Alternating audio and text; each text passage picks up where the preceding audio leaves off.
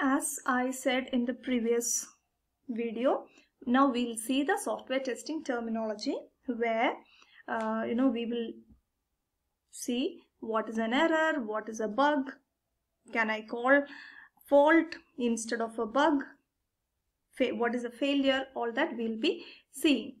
Okay, so I'll start with error and then we'll move on to fault and then we'll move on to failure. Okay, so what do you mean by an error? Error is nothing but a mistake. That is, a programmer, when developing a software, he can make mistakes. A person who is writing the specifications, he can misunderstand the customer requirement and can record the requirements and make some mistakes in it. While designing, there can be misunderstandings and design may go wrong. That design can be used to develop a software which will have wrong requirements specified, designs that are incorrect. So all these will actually amplify when the software development happens. On top of it, you can see the developers making mistakes. Like, I'll give you a simple example where say we have a while loop that is written by the programmer. So accidentally, this is a common mistake that programmers make. We'll put a semicolon in unnecessary places. So this is not actually a syntax error. It will not give a syntax error because it is completely okay to put semicolon after a while loop. It will be a self loop, right? It will keep on looping, but it will not go to the program body. Or while passing arguments, like say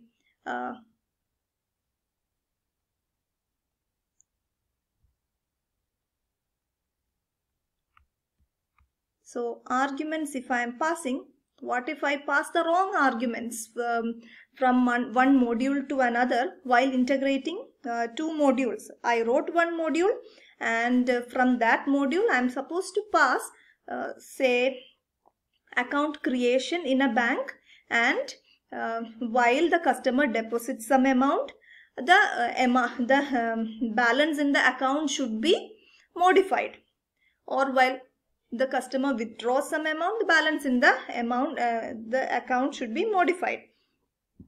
So whatever the amount is, that value should be passed to that particular function or module. What if I pass the wrong argument? Then it will give a wrong result. So these are some of the errors that the programmer or developer can make. So during the development process, these are some of the errors that can happen or that can be made that can happen during the process. Okay, so you see, error can happen because of various reasons and we cannot prevent errors. Someone can misunderstand the specification, or we can pass wrong arguments, we can have typographic mistakes. So error is a common term that we use for the mistakes that humans make during the entire development process. So whatever be the reason, the error can result in a bug. Okay, so if that means there is some problem in our software system due to the error of the human, and the error may result, so that because of the error a bug will be there in the software system, and the bug may lead to failure of the software system. Okay, so this is how the chronology is. Okay, I hope it is clear. So once this results in a failure, so what happens? So we try to execute the program, then because there is error, this is not executing properly. then the program may fail. Then when we go back and try to see what the problem is, then we may understand, okay, we put the semicolon in while loop and all that. Okay, so basically the body of while was not getting executed, and that is what our defect is. So we have a defect or bug or fault, as we call it, will be the result of the error. Okay, so basically fault happens because there exists error in our program. And if we see fault, bug, or all that can be because of error of omission or error of commission. Okay, we call it faults of commission or faults of omission. Fault of omission is nothing but we we fail to represent everything what we are supposed to represent.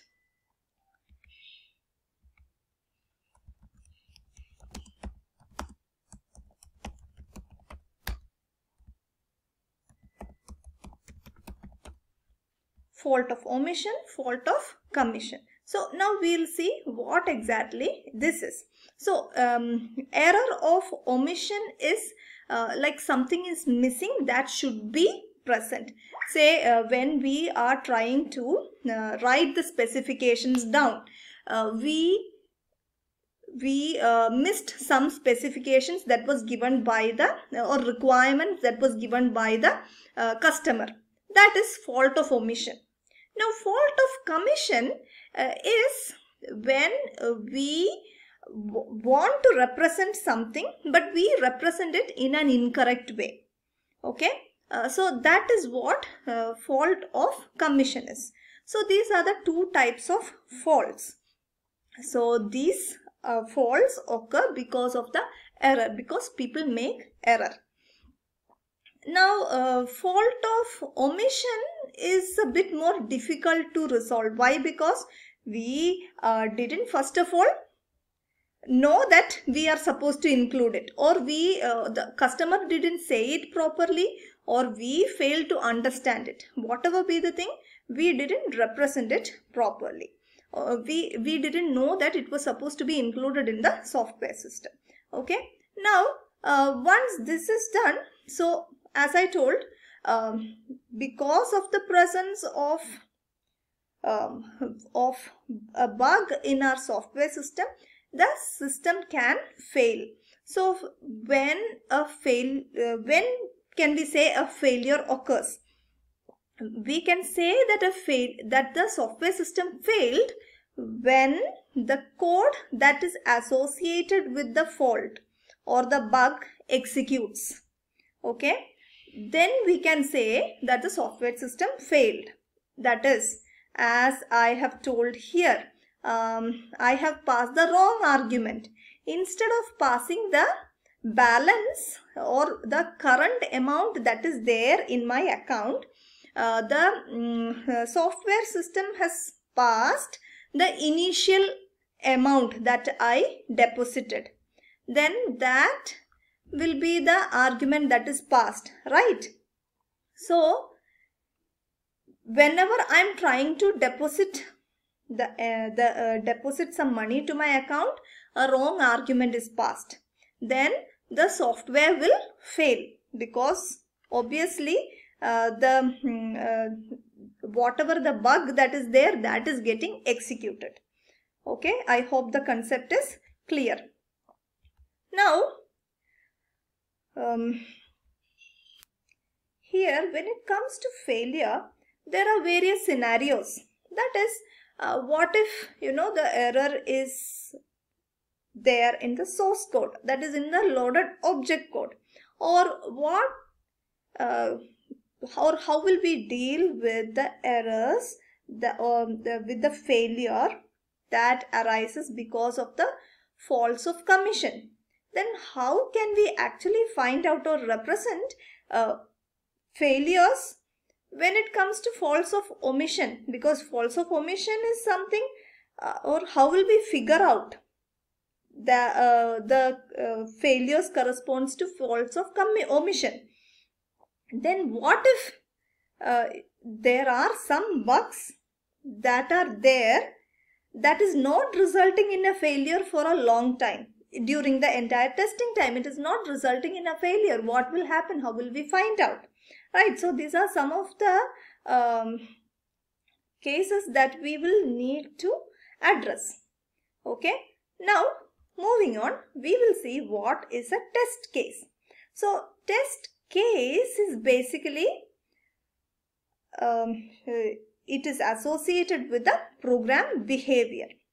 So, test case will try to establish if a software or if a functionality is working correctly or not. That is what a test case is. So when we execute some program features, then we will try to see if that features are working correctly or not, and the test case will depict that whether it is working correctly or not. Yeah. A test case will be a documented procedure which we will be using to test the functionality of the software system. Okay. So a test case will have test case ID and it will actually specify, or it is actually associated with program behaviors. So what or why do we need to design a test case? Basically to find errors in the system, and that is why we will have it properly documented. I hope you remember we discussed that a test should be replicated. We should be able to redo it and get the same result. That is why we have to design the test cases accordingly. So you see there are various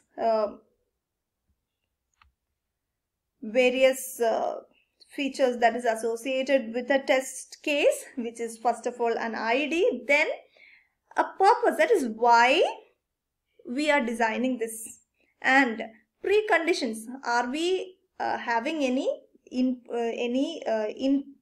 preconditions that needs to be there while testing that feature? Then another thing is inputs. What are the inputs that we need to give in order to test that particular functionality? Then expected output. So these are some of the features that some of the fields that will be there in our test case. Now moving on, what do you mean by a testware?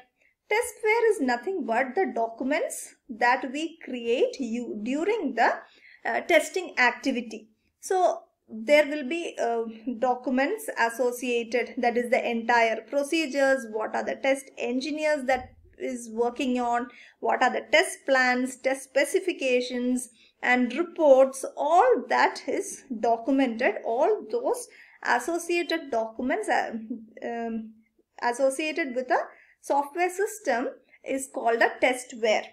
And now moving on, we have something called incident. What do you mean by an incident? If a software system fail to respond in a way that it is supposed to behave, then we can say that it failed. Okay. So basically, if an incident happens, that means that there is it is associated with a failure.